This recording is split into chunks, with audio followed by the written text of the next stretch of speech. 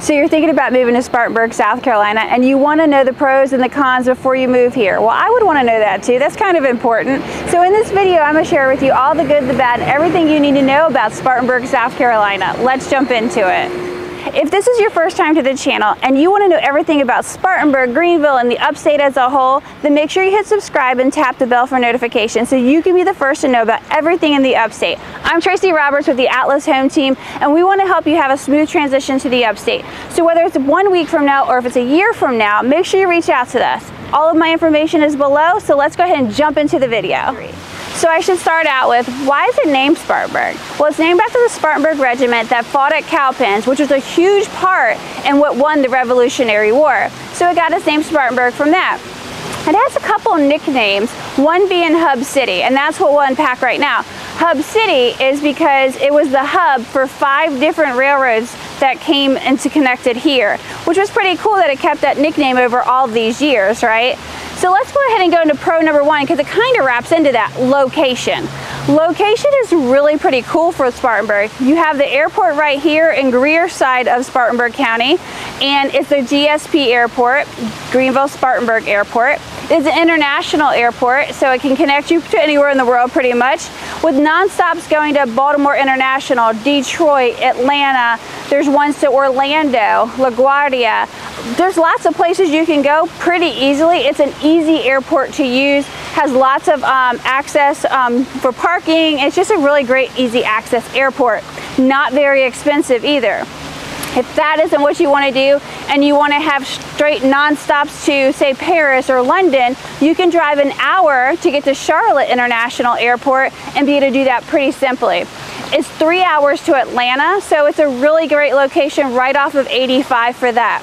It also is kind of like, where I say it's right off of 85, it's kind of right off of 26 too, another highway in our state that makes it easy to get to everything. So 26 runs parallel in our state, and so what that does is it gets you to Charleston from here in about 2.5 to 3 hours. You can get to Asheville in about an hour, which is our mountain area, so you can get to beaches in 3 hours, or you can go to Asheville where the mountains are in an hour. That's phenomenal. There's so many things you can do in this area. The location is just great. Another pro would have to be the strong economy with the manufacturing jobs like Michelin, which is a huge company here, as well as BMW. BMW offers an amazing program for their people. Not only do they pay them well, they also offer things and benefits like they can lease cars. Some of them get to lease them for free. Some of them have a nominal fee attached to it. They treat their people really well. There's other businesses that thrive here as well. Restaurants do really well. Educational support services do very well. Everything pretty much thrives in this area.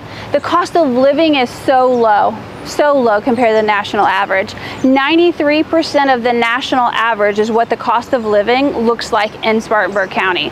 It's crazy, right? The average price of a house here is only $300,000. There's still plenty of land for you to buy a house that's not inside of a neighborhood if that's what you want to do. Or if you wanted to have a house inside of a neighborhood. There's neighborhoods that are brand new construction happening, and then there's other neighborhoods that are already well built with mature trees and plenty of neighbors for you to enjoy. So number 2 would definitely be the cost of living and the affordability that matches that with a thriving economy. Another pro about Spartanburg, South Carolina is the educational system. Not just the public schools and the private schools that the children get to go to. You can check those out on niche.com or greatschools.org if you want to pick which one's best for your child. There are 7 colleges here or universities. There's Wofford, there's Converse, there's an extension of University of South Carolina that they call Upstate. All great schools to choose from, and several others. One cool feature at Wofford is during July and August, the Carolina Panthers training camp is open to the public for you to watch right on campus.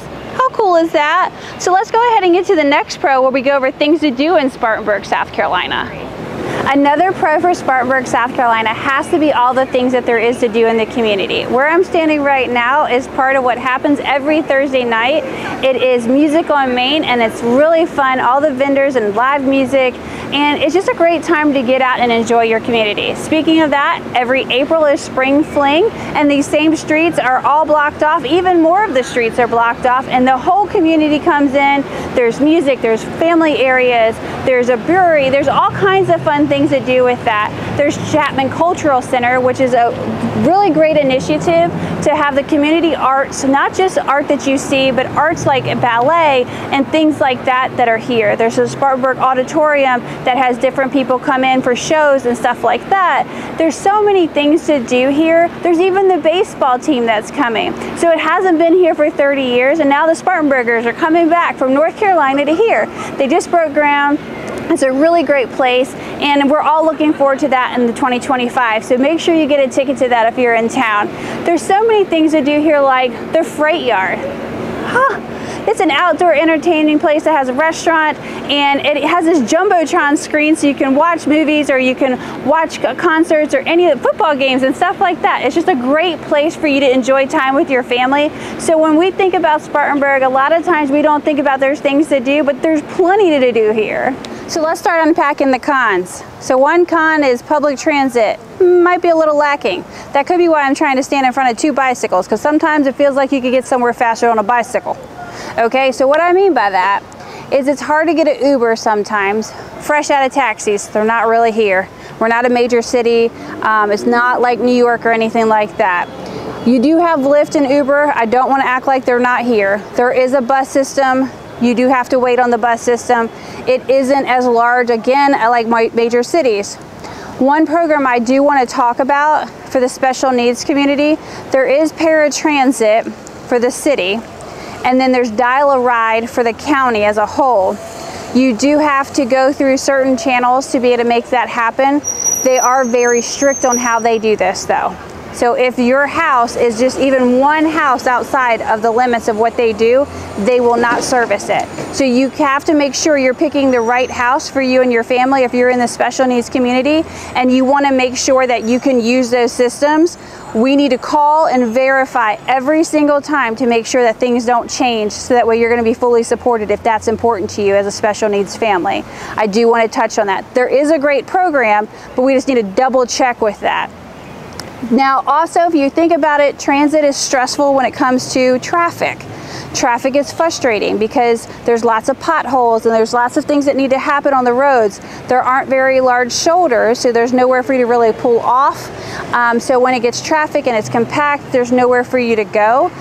Because of this, there's also, they are spending the money, they are doing the job to fix the infrastructure, but the problem when you fix the infrastructure, you're going to run into the fact that you're going to be spending the money, people are going to have work, and then you're going to have to reroute people, which causes other traffic patterns and it to be congested. So it is frustrating at times, the traffic and the lack of Ubers and things like that. It isn't horrible, but it is a con to some people. One of the cons of Spartanburg County would be the crime rate. So I, as a licensed realtor in the state of South Carolina, am not able to share with you crime rate stats. I'm not dodging this, I promise. You would go to neighborhoodscout.com if you want to get all the information about what I'm talking about. It is something that startles some people, and then other people are not startled at all. But I want to make sure you know, it's not that I don't want to answer the question, because I hold a license for real estate in South Carolina, I'm legally not able to. The next one can either be a con or it can be a pro, just depending on your opinion. It's the weather. The weather is really, really hot during the summer, and the summer stretches for the majority of the year. Our fall and spring are short, but when they are here, they are mighty fun. The crisp air and all the fun things to do in it are awesome. Our winter can get kind of nasty. An ice storm every few years, but the snow isn't bad. We get like maybe 2 to 5 inches, and we only get that maybe 2 to 5 years, not every year or anything like that. So it's not crazy. Where we talk about the crazy part is occasionally we may get a tornado. We haven't had crazy ones. I mean, I'm thankful for that, where it's not like Oklahoma or like Nashville has had, and we definitely empathize for those people, and I don't want to make it sound like it's anything like that and anything in comparison. I don't want to like trivialize what they've gone through. But it is scary if you've never heard of having a tornado anywhere near you, and then you end up having a tornado. And there has been some to sit down sometimes in Spartanburg County and Greenville County and things like that.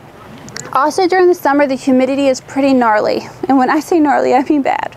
It is June 19th. It is 90 degrees outside. I'm standing in the shade for a reason, because it is scorching. My hair is not liking me right now, okay? It may not be a big deal to you if you're coming from Florida. You may say, I'll take that 90 degrees gladly. And then there's people that are coming from the north or Midwest, they don't want 90-degree weather. So just know that that's there. Allergies are horrendous here. I've taken a Zyrtec this morning, a Flonase spray. We take care of everything because we know that allergies are going to be always something blooming, is what a southerner would say. The one thing you'll hear when they smell something or something makes their allergies twitch, they'll say, I smell something blooming. Something's got to be in the air. It's the weirdest thing I had to learn when I got here. You'll think it's funny too if you move here. So weather would definitely be either a con to some people or it might be a pro to some people. Another con for the area would be growth. The area has grown by 2.9% year over year, making it the 8th fastest growing metropolitan area in the United States. That's nuts. And while that may not seem like a big deal to most people, and it's great, there's some things that happen. The infrastructure we talked about earlier can be a challenge. The schools getting filled up faster than they can build them. Not that that's superior, like happening severely, and yet it is a little stressful. The traffic, going out to restaurants, things like that may stress people out.